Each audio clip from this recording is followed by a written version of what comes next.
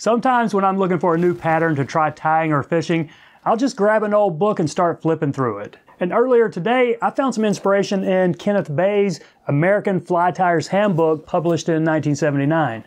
Now, this has never been one of my go-to fly tying books. It's just not that easy to tie out of, but you never know when you can find some inspiration or some cool technique in some obscure book or magazine. And what I found in this one was a pretty unique way of imitating a quill-bodied fly. And if you've tied a lot of quill-bodied flies, you'll know that you really can't tie any big patterns with it. The quills usually just aren't that long. But this technique uses thread. It's a dark brown, a tan, and a white, and if you marry them together and just wrap it up the body, you get a decent imitation of a quill body. Now I'm going to show you this technique on a nymph, and it's just a generic mayfly, but tied a little bigger, it'd be a decent stonefly, and there's nothing that says you couldn't use the same technique on a dry fly. And one thing I didn't do that you might want to consider is put a little bit of varnish or UV resin on the body. That would certainly make it more durable, so up to you if you think you need it. So this pattern, a pretty simple little fly, but it uses a really cool technique to have in our bag of tricks. So there it is in the vise, just kind of a generic quill body, mayfly, even a stonefly nymph. Now I've got a couple of mistakes with the one you see right there. This is the first one I tied. I think that head's a little bit too big. Maybe the thorax is too short. We'll see if we can fix that on this one. And I would say sizes for this, anywhere as big as a 10 down to a 16. I'm gonna go with a 10 because it'll make it just a little bit easier to see. If I was tying a lot of these to fish, I'd probably do 12s and 14s. And I'm gonna use white thread, and I'm stepping it up to a 140 denier, but before you start wrapping it on, pull about 10 inches off and cut it, pull it to the side. Then go ahead and wrap your white thread down to the start of the bend.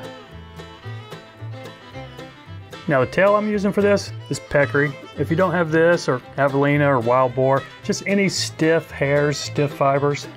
Now since these are pretty big, coarse fibers, it can be a challenge to get them laid on top here and splayed out. So I'm just going to do a couple of loose wraps and then try to finagle them and put a couple wraps in between them to keep them separated.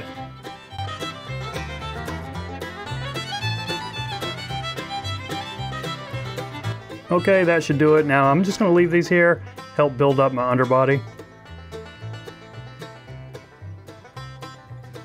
Now here comes the unique part of this fly. Take some brown, dark brown and tan thread right here, and I'm using a thicker, this is a 140, and about 8 or 9 inches, and I'm just going to catch both of these strands in up at the front and then wrap them in back here toward the tail. Now that's kind of half of our fake quill body. Remember at the beginning we pulled out about 10 inches or so of this white thread. I'm going to fold it over and catch it in. So now I've got 2 strands of white. I'm going to catch this in back here to the brown and tan. Okay, before I wrap those up, I am going to spend a few extra wraps just to bulk up the center of this fly, and that's why I'm using a 140 denier thread.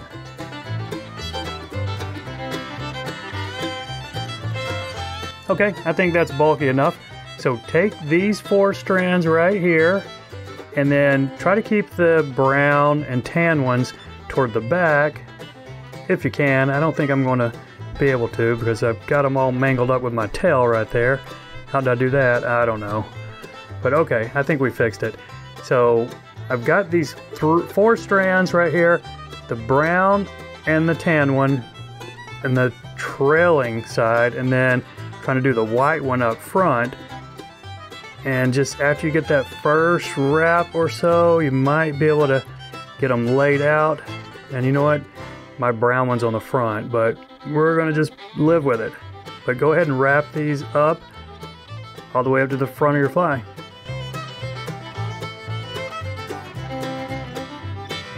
A few extra wraps to lock this in. And there you go. You know, from more than 5 or 10 feet away, looks like a quill body. Now I am going to put a wingcase on this, so any natural feather, slip of a feather from a duck, turkey, goose, whatever, I think a natural or a light color is going to look best here.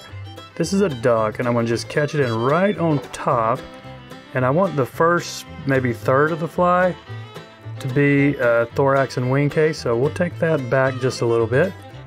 Smooth this out right here, and then leave our thread to the back, put a good bit of wax on it.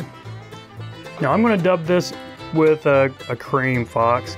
anything natural like this is going to work fine, I think. A rabbit would do well. And let's put maybe a 3.5 inch noodle. Remember the one at the beginning of the video, that thorax was just a little bit short, so we'll try to fix that on this one. Okay, I think that's going to be just fine right there. Now for the front hackle, which is just going to be the legs, any kind of upland game bird. This is a Hungarian partridge, but a grouse would be fine in a light brown or natural color. So let's create a little notch, catch it in. Right up here at the front of this thorax. And since this is a thicker thread, it's not going to take too many wraps to really lock this in. A couple more right there. I'm going to have to snip this little piece. And I'm going to need to take my hackle pliers. Not putting many wraps on this. Maybe 1.5. And even then that might put more legs than we want. But that's fine. We can certainly trim them before we're done.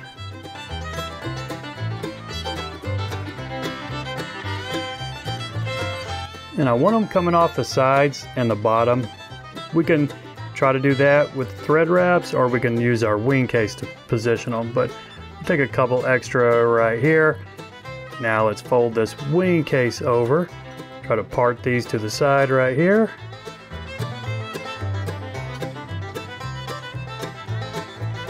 I'm going to spin my thread clockwise, just cord it up so that I can get a stronger bite right there on that duck. So now that should be caught in pretty well. Okay, let's finish this head and then take care of our cleanup.